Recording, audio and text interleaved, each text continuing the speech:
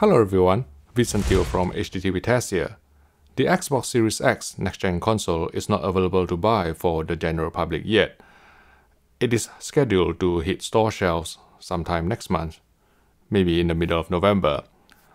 But certain sections of the media, including those who deal primarily with console gaming, have received their pre-production or review sample of the Xbox Series X.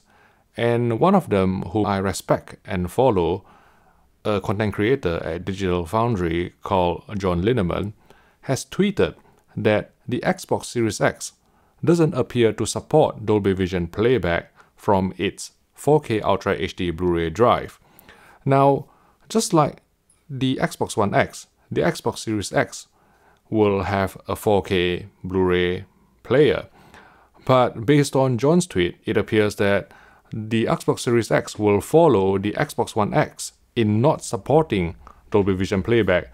And if that is indeed the case, when we get our hands on an actual retail sample sometime next month, then I can only surmise that the reason is because the Xbox Series X is using low latency Dolby Vision rather than the full-fat hardware chip-based Dolby Vision implementation.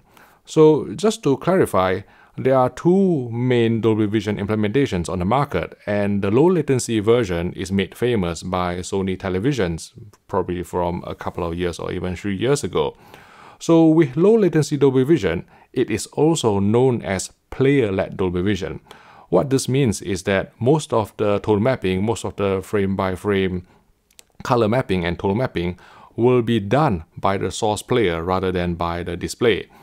On the other side of the equation, you have TV-led Dolby Vision, which is the superior version, in my opinion, used on most of the TV manufacturers, including LG Electronics. They are the biggest supporter of Dolby Vision from the off.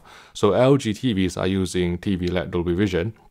And Panasonic is also using TV-led Dolby Vision, Vizio, TCL. I think every single TV brand on the market is using TV-led Dolby Vision except for Sony, who has stuck with low latency Dolby Vision or player-led Dolby Vision until recently. Now, I found something quite interesting with the XH90, or known as X900H in the USA, which I shall come out with another video shortly. But until recently, Sony is exclusively using low latency Dolby Vision. And on the Xbox One X, it is also using low latency Dolby Vision, which is why you can see that the Dolby Vision is supported only on the internal apps, let's say Netflix and also Amazon Prime Video. If it actually indeed does have some Dolby Vision content, it is only supported on these apps rather than its 4K Blu-ray drive. And I think the same situation applies to the Xbox Series X. The Xbox Series X, as far as I can understand, is going to be using low latency Dolby Vision rather than the full-fat version of Dolby Vision implementation. And this will have some implications for the games as well. So obviously, one of the big things about Xbox Series X is that they have promoted their Dolby Vision support for games sometime in 2021. But from what we can tell, this is still going to be based on low latency Dolby Vision rather than the full-fat hardware-based Dolby Vision that we have come to expect from, let's say, 4K Blu-ray players. And the thing is with low latency Dolby Vision or player-led Dolby Vision is that the frame-by-frame or even scene-by-scene tone mapping is not as precise as the full-fat Dolby Vision implementation, such as those found on LG, Philips, Panasonic, Vizio, TCL TVs.